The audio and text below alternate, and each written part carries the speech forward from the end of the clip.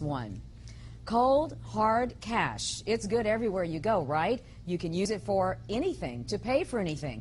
But that's not the case here in Louisiana now. It's a law that was passed during this year's busy legislative session.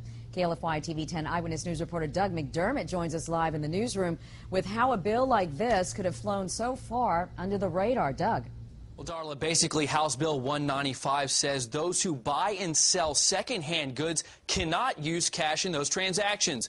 And it flew so far under the radar that most businesses don't even know about it. We're going to lose a lot of business. We don't want this cash transaction to be taken away from us.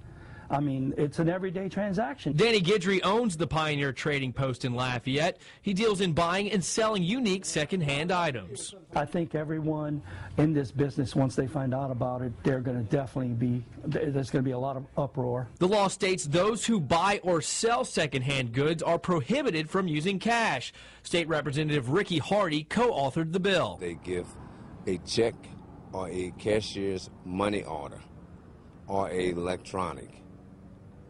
One of those three mechanisms is used. Hardy says the bill is targeted at criminals who steal anything from copper to televisions and sell them for a quick buck. Having a paper trail will make it easier for law enforcement. It's a mechanism to be used so the police department could be able to have something to go on and have a lead. Guidry feels his store should not have to change its ways of doing business because he may possibly buy or sell stolen goods, something he says has happened only once in his 8 years. We are being targeted for something that we shouldn't be. Besides nonprofit resellers like Goodwill along with garage sales, the language of the bill encompasses stores like the Pioneer Trading Post and flea markets.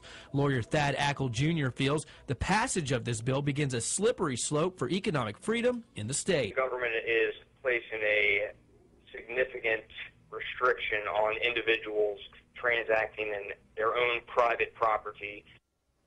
Pawn shops have been forced to keep records of their clients for years, but in this new law, they're still able to deal in cash. Live in the newsroom for KLFY TV 10 Eyewitness News, I'm Doug McDermott. Thanks, Doug. Well, it was another warm day as we head deeper into fall, but will the air soon catch up with the calendar? When's the chill down coming? Well, hold on. Let's find out from live